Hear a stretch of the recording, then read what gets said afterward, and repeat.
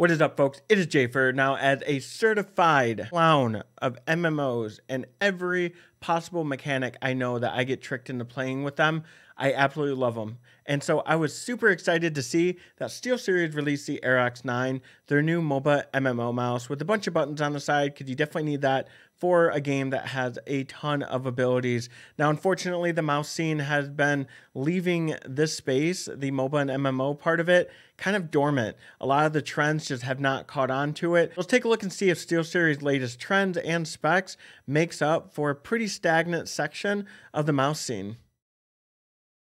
Releasing at a pretty shocking price of $149.99, SteelSeries is offering something different than the Logitech G600, Razer Naga, or the Corsair Scimitar. At 89 grams, this is the lightest offering in the same class of the others. We have 18 buttons on this compared to the usual 5. There's 12 on the side and even tilt wheel functioning. Those added buttons and switches make up the weight, as the body is extremely cut out from top to bottom. Available only in black currently, it's made up of your ABS plastic body that has a nice texture to it where your fingers will rest. Thankfully, there are no cutouts on the side, so it's not going to be of any uncomfortable positioning for that ring or pinky finger. Although I really do wish SteelSeries would stop with Swiss cheesing the triggers of mouse 1 and 2, as it is really uncomfortable if for whatever reason you need to change your grip. Next thing you know, you're clicking on holes. There are comfort grooves in the triggers though, so once you find your placement, it's pretty cozy if you don't move your fingers. There is RGB with a piece of plastic diffusing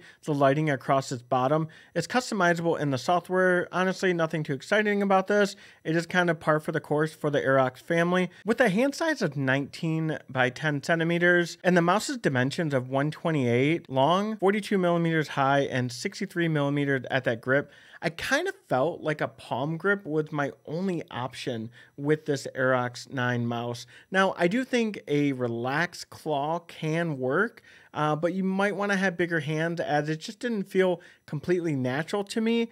I had to kind of force that relaxed claw grip as opposed to the palm just coming natural. Fingertip grippers need not apply here when it comes to an MMO mouse, as the actuation force on the side buttons just don't work with that free light-handed style of your fingertip grip. The scroll wheel has nice defined tactile steps with smoothness on the clicks.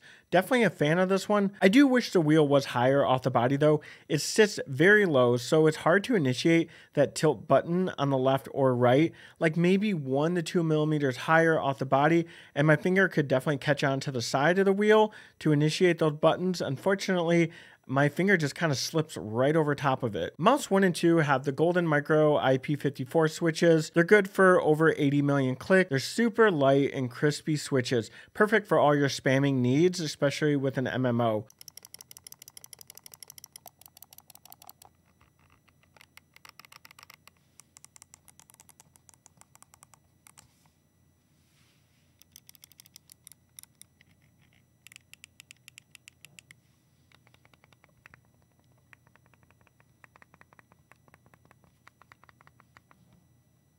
So on the left side is the most important thing. You have 12 buttons that stretch across, and they're going to be in a gunmetal color with white legends. Again, no RGB here to distinct them. You do have to try to kind of feel them out, and there is only one homing key, and that's going to be the number 5, similar to the J or F key on your keyboard. What I enjoyed about the Razer Naga, and that's the one I've mained for years, is just how comfortable it is to use. The buttons are somewhat rounded and tapered off, whereas the Aerox buttons are really sharp and just boxy. You know, you're playing an MMO for hours a day. It's not 1 or 2 games like a first-person shooter. You're doing a lot of farming for hours, and then you got to get ready for raid night. I mean, it's kind of like a second job sometimes with MMOs. So you are definitely using this mouse for a lengthy period of time. The Nagas are also clicky with a really low actuation force, whereas Aerox's buttons are really firm and they definitely require more force to actuate. I feel like my thumb has gained muscle mass just from using this for a week now. The buttons are also angled so that the number 3 is definitely sitting much further than it needs to be from my thumb. The Nagas are strictly vertical, reducing any added fatigue on your grip because you're not having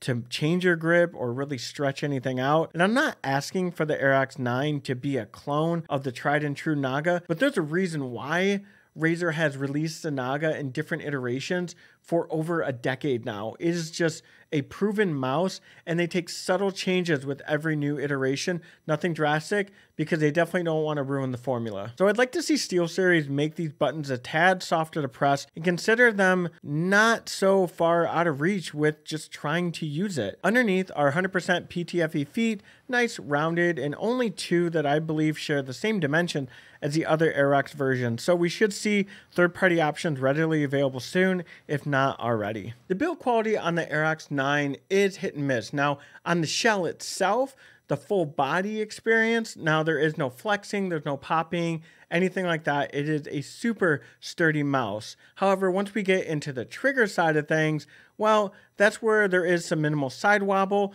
There's no pre-travel, but pretty noticeable post-travel that has some plastic binding when you have some added force that's applied. It does make clicks feel rather cheap, to be honest. You have your on-off switch with an available 2.4 gigahertz signal, as well as Bluetooth 5.0. Now it's 80 hours of wireless battery life, and then 180 hours if you're on Bluetooth. Another silly marketing tactic used by these companies to imply your gaming time is gonna be longer than it is. I do wish these companies would stop marketing the battery life on the Bluetooth, because no one that's buying this, and it's going to be a gamer, is going to be using this in a Bluetooth signal. They're going to be using it in the better, stronger signal of your wireless 2.4 gigahertz. The SteelSeries engine, their software is okay.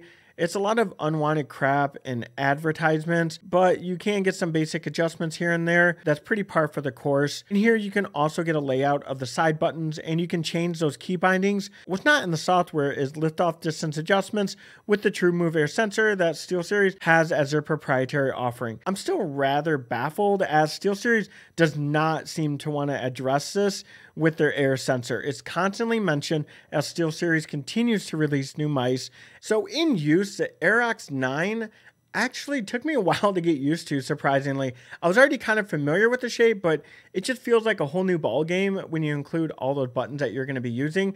As other MMO mice out there that have really kind of always existed, they're really kind of chunky, wide, thick boys. And this is the first, like, I would say narrow MMO mouse that I've seen or used. So I'm hoping and praying Logitech and Razer revamp their respective options in a lightweight form soon, especially with the likes of Lost Ark that just blew up, and Warcraft still beating its drum with other MMOs on the way. So while finally being able to use a premium MMO mouse under 90 grams seems really enticing, I unfortunately cannot recommend the SteelSeries Aerox 9. At its steep price of $150, we're missing a charging stand. We have some okay side buttons that really don't feel all that premium.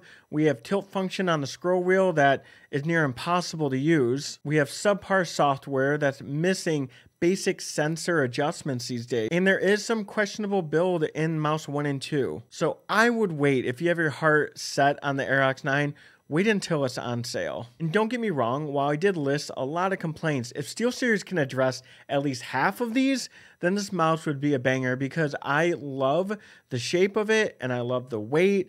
It is a good mouse if they can address these issues, but right now at $150, that's a no-go for me. If you think differently, if you disagree, leave a comment below. If you like the video, throw a like. And of course, if you like the content, I would greatly appreciate a subscription. Until next time, I'm Jaypher. Stay safe.